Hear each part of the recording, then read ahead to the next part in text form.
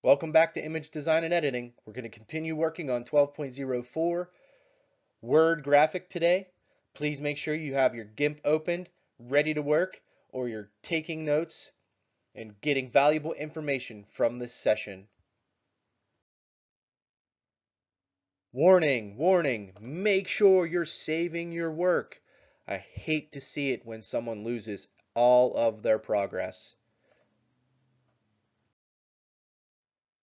Feel like this guy? Need some help? Reach out, send me an email. I can set up a one-on-one. I'll gladly help. Today's agenda, I'm going to go over a few more key terms for Unit 12. Reminder of the assignment, and you guys will have the rest of the time to work.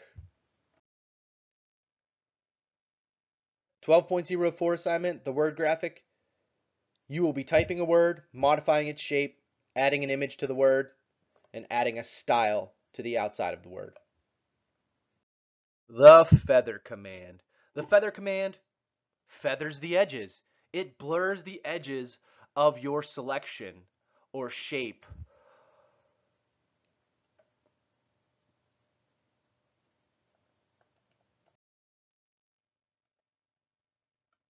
The outer glow. Outer glow is a layer effect that applies a glow to the outside edge of your words. It almost makes your word look like it's a neon light glowing in the night. Which image below has that outer glow applied to it? The one on the right or the one on the left?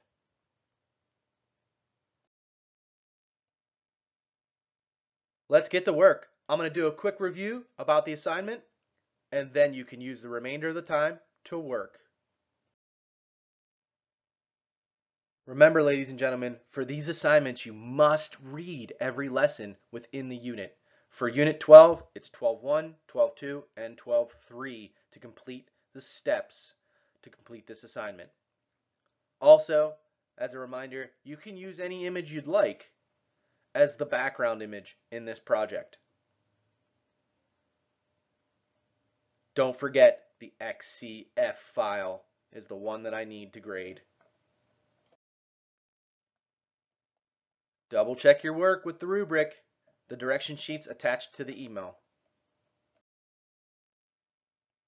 Use the remainder of our class period time to work on Unit 12 and get that submitted into our 12.04 Dropbox. Once you've completed, if you have any extra time and you're missing anything from 9 through 11, please make sure you're making up any missing work.